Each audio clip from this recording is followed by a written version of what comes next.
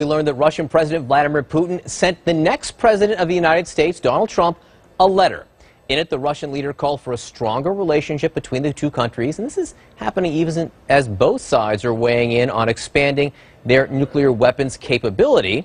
And as the president-elect said, let there be an arms race. He said that just this morning. Now, Sean Spicer, who will be the White House press secretary, he came here on CNN trying to clarify that. Listen. He is going to do what it takes to protect this country. And if another country or countries want to threaten our safety or sovereignty, he's going to do what it takes. Sure, but he's not waiting until another country threatens us. He's making these proclamations. He's making it very clear. No, right, but he's making it very clear that other countries and other companies, you've seen with Carrier and other, he's going to make it clear that he will be an active president that will get things done. Meaning he will use nuclear weapons if need be. He will not take anything off the table. What it means is that he's not going to sit back and let another country act. All right, let's talk about this now. I want to bring in Matt Bennett, Democratic strategist, senior vice president, and co-founder of the think tank Third Way. Steve Cortes is an advisor to Donald Trump, or was an advisor during his campaign, close to the Trump transition. And Edward Isaac Dovere is senior White House reporter with Politico. Guys, we got a whole lot of news going on. I wish we had hours to discuss everything that's happening, but let's talk Russia first. I guess we'll talk nuclear weapons quickly, then we'll talk, my friend, the Russian leader, wrote me a letter. On nuclear weapons first, let it be an arms race. Matt Bennett, that is the extension of an exchange yesterday between Donald Trump and Russia over expanding nuclear capabilities. Your reaction?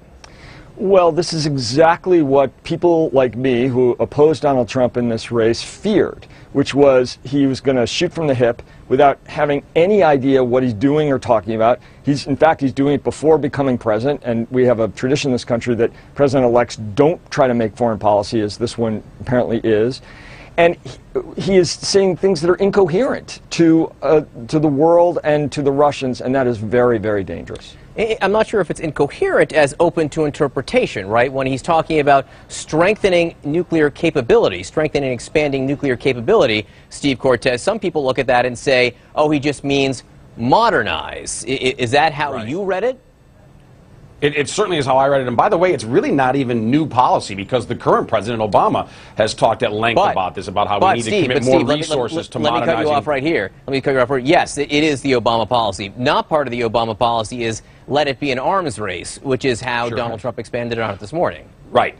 And you're right, and that part is new. But what I think he means by that, I think Sean Spicer alluded to this, what he means is that we will not be outmatched, we will not be outgunned, quite literally, by anyone in the world. I think that in recent years, unfortunately, America has not been feared by our enemies, and we haven't really been trusted by our friends, Israel in particular, which you're talking about a lot today. And that's going to change. It's already, I think, starting to change with President-elect Trump. And who's outgunning us on nuclear weapons?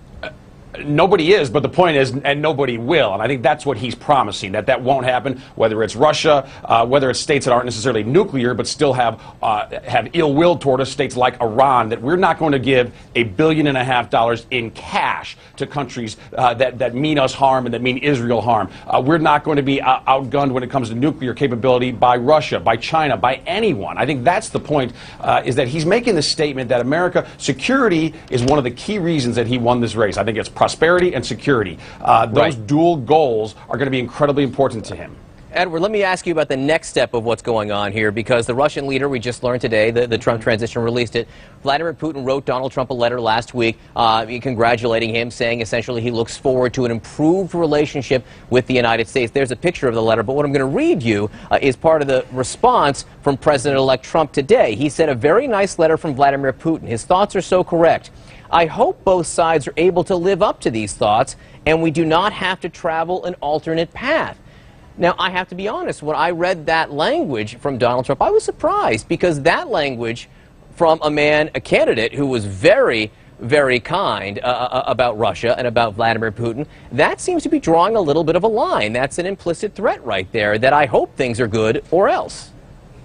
And in the context of talking about increasing our nuclear arsenal, I think people could say, well, what does an alternate path really mean? But it does seem here that overall President-elect Trump is looking for a very different relationship with Russia, and certainly we know that Vladimir Putin is looking for a very different relationship with the United States. What the Obama administration has done in its relationship with Russia has been very rough on the Russian economy, through the sanctions on many people who are close to Putin, through those direct individual sanctions, and overall in limiting the Russian sphere of influence. We are moving into a position in geopolitical affairs that it's not just about the United States, but all over Europe, a rise of leaders who are more amenable to working with Putin, people who do not seem like they would be as quick to rush to condemning him on something like the invasion of Crimea or any of the other things that he has done that has troubled Barack Obama and troubled Angela Merkel, other European leaders. I was surprised, though, to see Donald Trump's language there. It was the first time I've seen him sort of draw a line when it does come to Russia. Can I move on to Israel? Because it's also fascinating what's going on at the United Nations, we believe, in just 3 hours, where there will be, we think, a vote condemning Israeli settlements in the West Bank. You know, Matt Bennett, Israel, we have a statement from an Israeli official which says that President Obama and John Kerry accuses the President and Secretary of State of being behind this vote, orchestrating this vote. Now, we don't have any reason to know whether that, in fact, is true, but it does raise questions. At a minimum, we know it's been said that they may vote yes on this resolution or abstain. It does show that this White House is willing to make a policy statement, a significant policy statement that changes U.S. policy just a matter of a couple dozen days before the next president is sworn in. Well, it changes it some, and the ambassador was right in the previous segment that that the U.S. had voted against this kind of resolution before. But don't forget that the Obama administration has been putting intense pressure on the Netanyahu administration for years to stop the settlements. In fact, early in the administration, Joe Biden got on his plane and went home when some settlements that had been stalled were announced that they were going to go forward while he was in the country, and he was furious about that. So this has been a real sore point between the United States and Israel for a long time.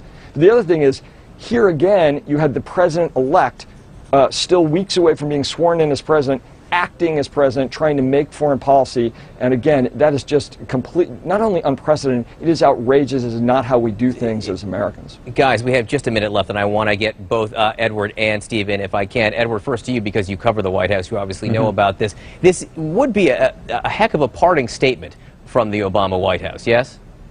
Certainly, and of course, coming at the end of 7.5 years of overlapping leadership between Netanyahu and Obama, that has been very troubled and very rough. Of course, you know, it was not that long ago that we were spending months talking about the speech that Netanyahu gave to the joint session of Congress, where he went behind the backs of the White House and in scheduling that with the Republican leadership in the House then.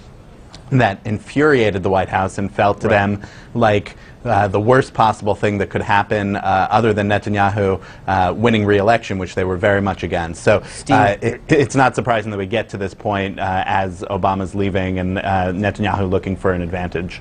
Steve, I just have 10 seconds for a quick response from you. Sure. We're going to become an ally to Israel again. We're going to stop coddling Iran. We're going to support them in the United Nations. We're going to move our embassy to Jerusalem. The United States will once again be a real friend and ally to Israel under President Trump. A lot of change, a lot of developments. Gentlemen, thanks so much for being with us. Thank you. John. Up next.